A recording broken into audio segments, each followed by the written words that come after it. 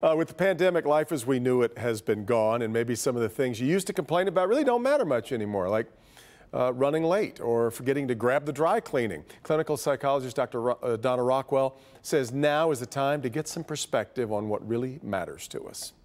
We could just go along our entire lives just doing errands and checking things off a list. But at the end of a lifetime, that's not what really matters. What matters is how much we lived, how much we loved, how much we were able to let go of small indiscretions, little petty grievances.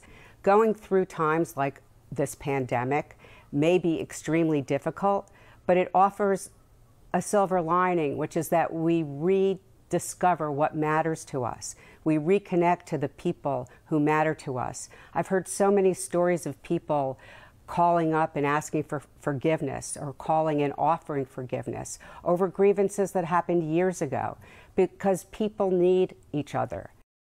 Yeah, Dr. Rockwell reminds us that we are social beings. We need to connect with each other.